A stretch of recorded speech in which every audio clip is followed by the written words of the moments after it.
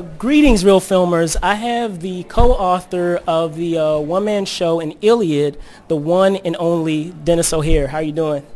I'm good. Nice to meet you. Good, good.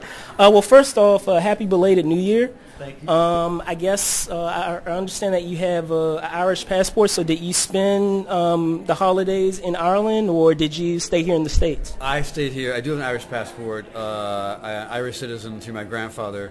Irish do that. And I have relatives there, and I see them occasionally. I haven't been for a couple of years. Okay. So I was upstate New York, actually, with my 20-month-old son and my husband, and with Lisa Peterson and her girlfriend, and with two other friends of ours, and we watched bad movies and played cards. Nice, nice. They drank too much. I don't drink, so. All right, so on to the Iliad. I understand that, I know that you co-wrote it with Lisa Peterson, and I know that it was quite a journey to kind of get it together and to, put that adaptation together. So can you go into a little detail about some of the challenges, the big challenges that you had? Because I understand that you guys have, you have contrasting views on the subject of war, and you guys kind of, merged them together. So. Well, it's interesting. The first big issue to grapple with is how big the piece is. It's a massive book, and to reduce it to 90 minutes is really difficult. And there are so many great characters and so many great adventures.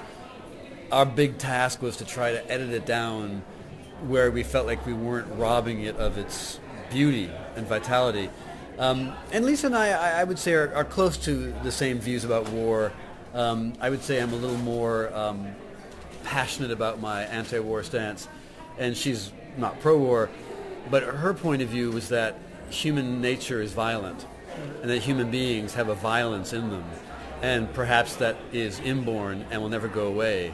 And so our two views, my view is that war is a waste. It wastes time, money, and flesh. And her view is that, but human nature is violent. So those two ideas come together, and that's sort of embodied in Hector and Achilles. Okay. And the irony, of course, is that I should like Hector and she should like Achilles, but I love Achilles and she loves Hector. So we're kind of we cross. Okay, all right.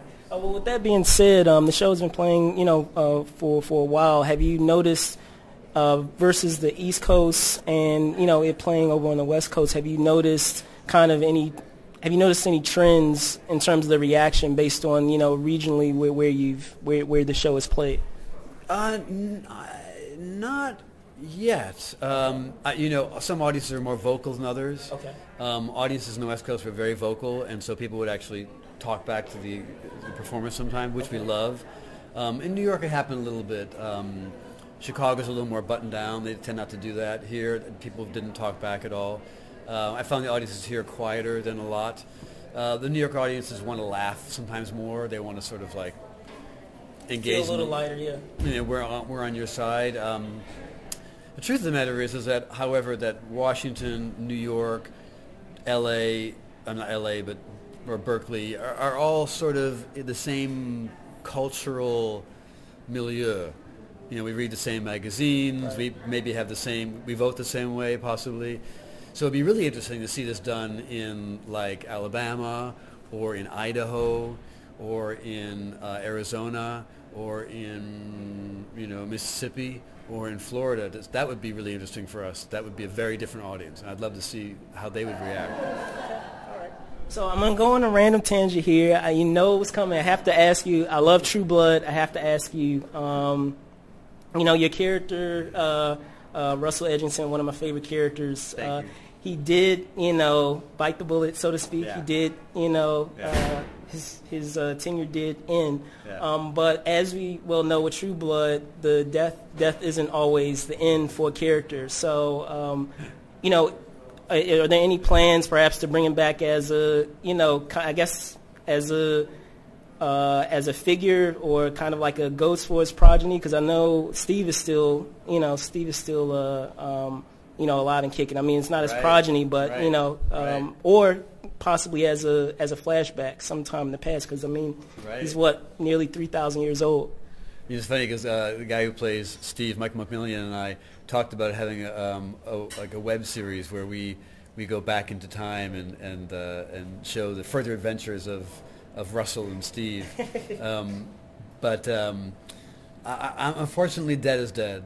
Okay. You know, they may come back to me and ask me to do flashbacks and things, but as of now, there's no plans on that. Mostly because there's so many storylines in True Blood, Yeah, sure. and unless I'm connected to the storyline, like a plot point, like we have to go back and revisit Eric's revenge, there'd be no reason to bring me back. They wouldn't do it just to bring back Russell. And I have to say, I'm happy him going out that way. I think Leave Well Enough Alone. It's a fantastic character. I don't want folks to ever get tired of him. And if he comes back, he has to come back in a great way. Okay. I don't want to come back just for a little cameo. Okay. In which case, I'll be busy. Well, if they did ask you to come back, you would definitely be open to it. I love them, absolutely. Okay. I love them. No, believe it, they're great people. They're actually friends of mine, and I miss them terribly. And they're my family. They're my vampire family. All right, well, while we're on the topic of future projects, I understand that you're also a part of another film that's been getting a lot of buzz, particularly due to the physical transformations that a lot of the actors are going through with Matthew McConaughey and Jared Leto. Jared Leto, yeah. In Dallas Buyers Club. Right. So can you talk a little bit about your character in that film and what it's been like to do that film? I play a doctor. I play the doctor who's running the AZT trials, which is what Matthew McConaughey gets involved with and Jared Leto's involved with. And Jennifer Garner plays my colleague. And in the movie, I'm sort of not the bad guy, but I represent the conventional thinking. And Matthew and Jennifer represent unconventional thinking. And so we definitely clash. And I had a fantastic scene with Matthew where he literally threw me up against a wall.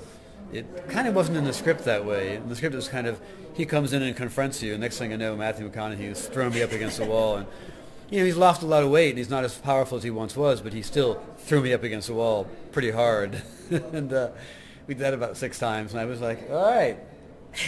But it was a great thing to work on. And, you know, the character as written was great, and what I kept advocating to the director and the writer was, I want this guy to be more than just a tool. You know, he's got a passion, he's got a point of view, and so I kept advocating for the fact that I was right. Many of the things that the movie vindicates in history proved to be right for my character, even though in the movie I'm not correct. So I fought for reason and logic.